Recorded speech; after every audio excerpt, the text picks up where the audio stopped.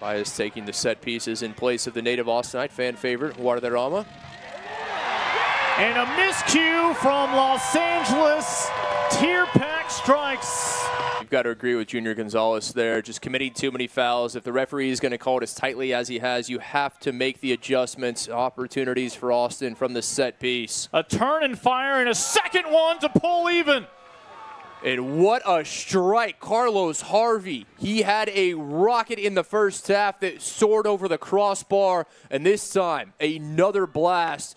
Restrepo, I don't think he ever saw it to see as a response early in the second half. The shot deflected off Taylor right to Harvey.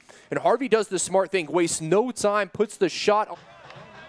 And now Restrepo maybe tested once more. And all of a sudden, this one really starting to pick up box-to-box action.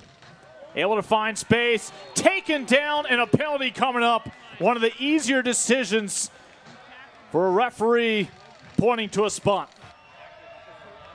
That could very well change in a matter of moments here. They have not had the chances here in the second half. Tuahene making almost instant impact and coming off the bench, wins the corner.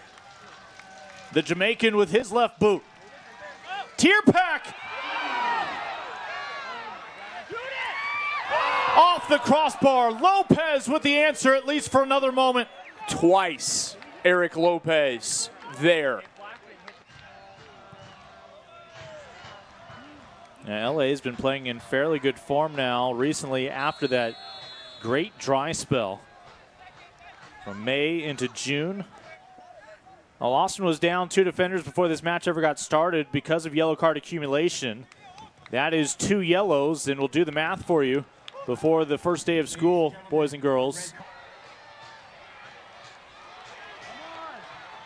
On the wing. And they will call the foul on Austin. The man who equalized it, made it a 1-1 game, and just able to overtake Jermaine and Taylor. And now Taylor gets a straight red. Los Dos, no obligation to take a shot here. Possession valuable.